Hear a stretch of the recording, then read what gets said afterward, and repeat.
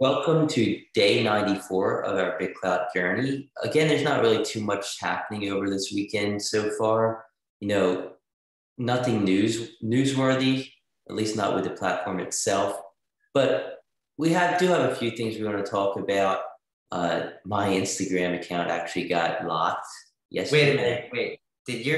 Did your sleeves fall off? Did you get attacked by a shark or an alligator or something? What happened? Nah, don't be Oh, jealous okay. of the guns, Brian. So let me get back to you. Kind of just messed up my whole train of thought. But so my Instagram account, it got blocked, not blocked, it got locked yesterday. And I really have no idea why. It says it's locked for a day. It's supposed to be unlocked today. But I had been messaging whenever I see a celebrity or an influencer or an account that appears to be an influencer or celebrity that comes with a big clout. I usually find them on Instagram, send them a message, and ask them if they're really if they really have a BitClout account, if that's really their BitClout account. And I message a person on BitClout and say, hey, I just sent you a message on Instagram. Please get back to me when you have a minute. I'm trying to verify that this is you. And, like sometimes they get back to me and say, yes, that's me. Other times they get back to me and say, no, that's not me. How do I get rid of this account? And then I kind of help them out.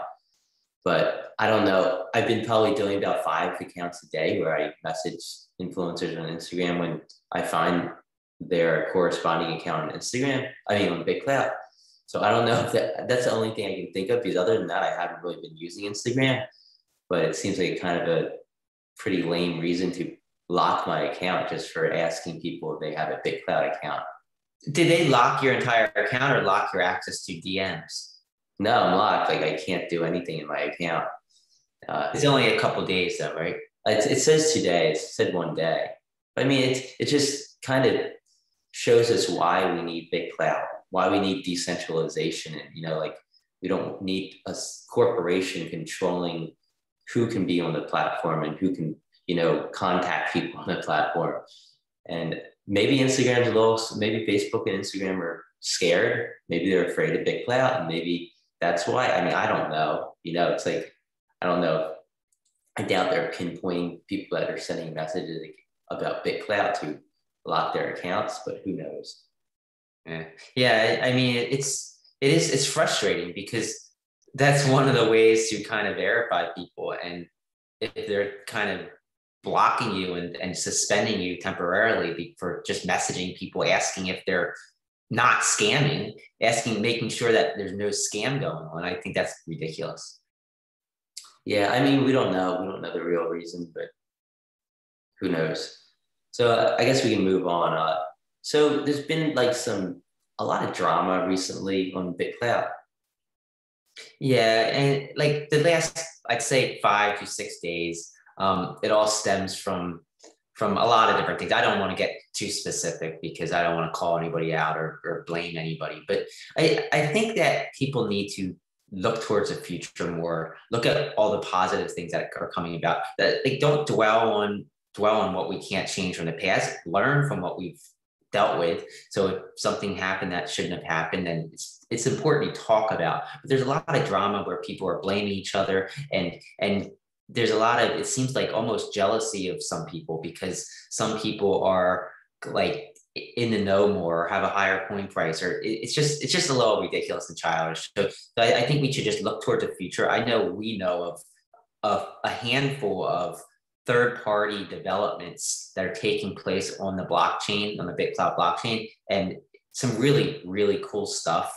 I don't want to say much because I don't know how much the developers want out there yet, but there's at least I can think of 3 or 4 really big projects that are really going to move BitClout forward, I think, especially over the next few months. So look towards the future, learn from the past, and I think that I think the coin price, the price of BitClout has a lot to do with this. The price has fallen significantly from what was it up to, like 200. 200.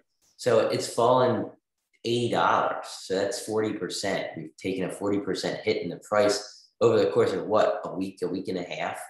So everybody's coin price on the platform has fallen 40%, unless you just came onto the platform and your coin value is going up or buying you. But everybody's coin price pretty much has taken that 40% hit. And I mean, like we always say, don't pay attention to your coin price, don't focus on your coin price. But I guess it's kind of hard to really not focus on your coin price because it's just there. It's like the first thing you see when you come to your profile. So I think that's kind of upsetting people, frustrating people, depressing people, the people who put money into the platform. They're seeing their assets go down in value.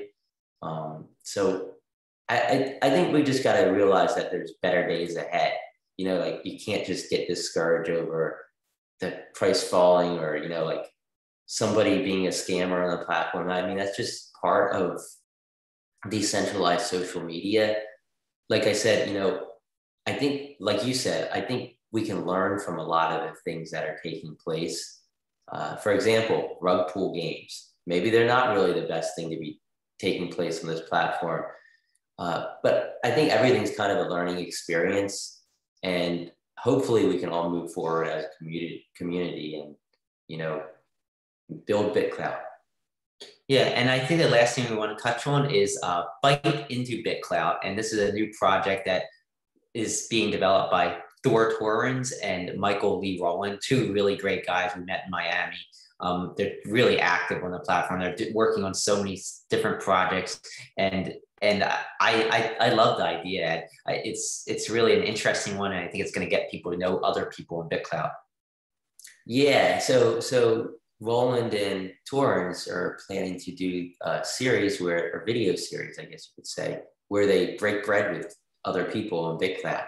So they're going to travel, they're going to take road trips, meet up with individuals on BitClout and have dinner with them. And the idea, as Michael Lee Rowland was explaining to us the other day, is that, he feels that people are more open to talking about things when you're sitting down for a meal. You're eating dinner, you might not have that much in common, but you do have BitClout in common. So especially when you have like a glass of wine or like a bourbon in front of you.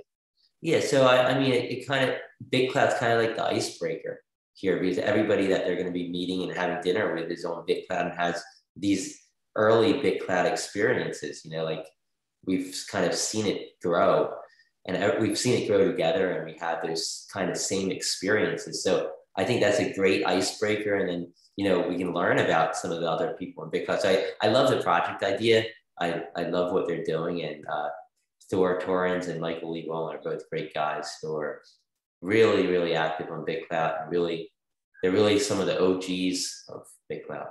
Yeah, I just think any project that's going to kind of bring people together and kind of show the community who's out there is good, and it gets people excited, it gets people involved, and I think it's a great project, and I really hope we see other things like that pop up. Yeah, we definitely have to have both of them on our show when we get back from vacation. Brian and I are going away for 10 days. We're still going to be trying to make these videos while we're gone, and we're going to try to be active on BitClout while we're gone as well.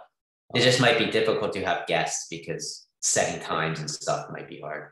Yeah, so I guess that's a good place to leave off, and we will talk to you tomorrow. I might be on an airplane, or I might be in Minnesota. I'm not sure. Maybe it'll be in the morning before we leave, but we'll talk to you tomorrow.